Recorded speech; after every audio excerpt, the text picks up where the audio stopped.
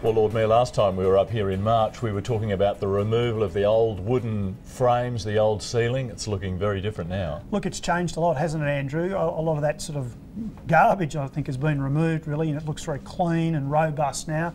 It's great to see, particularly this issue about the runoff of the sprinkler system, the fire sprinkler system. Water now is being dealt with these great new box gutters and the material we're standing on. Now, these walkways obviously look very different now as well. Why do we need this kind of access up here in the dome? Well, there's an ongoing need for access up here for maintenance purposes, for the adjustment of lighting, when light globes, for example, blow, etc., work on the wiring. You always need to get people up in here, and so you have to have proper, safe walkways and effective, safe access.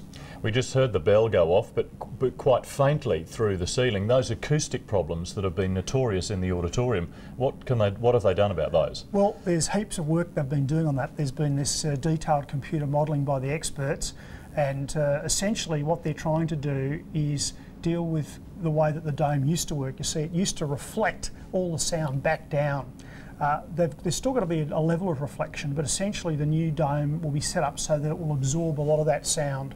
Interestingly, they're also going to have these movable panels or baffles, so apparently they'll be able to change the actual setup depending on whether they've got an organ recital or just a general sort of instrumental thing going on. So they'll actually be able to change the sound characteristics of the dome depending on what's going on down below. And when it's done, how different is it going to look inside the dome?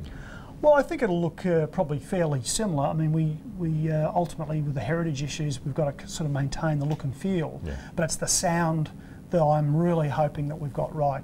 That's the issue that's been here for 80 years, where it hasn't worked properly, and this was the big opportunity to get it right, and certainly I'm hoping for a huge improvement in the sound quality.